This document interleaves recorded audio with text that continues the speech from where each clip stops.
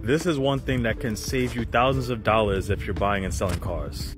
As you can see right here, this is a Volkswagen Passat. I bought it for $1,100. It has 148,000 miles on it, but it does have one problem, and that's it right there. It has the brake and ABS light on, and then the airbag light on as well. Now, the truth is you have two options. Option one is obviously to put in the time and the money to actually fix up this issue.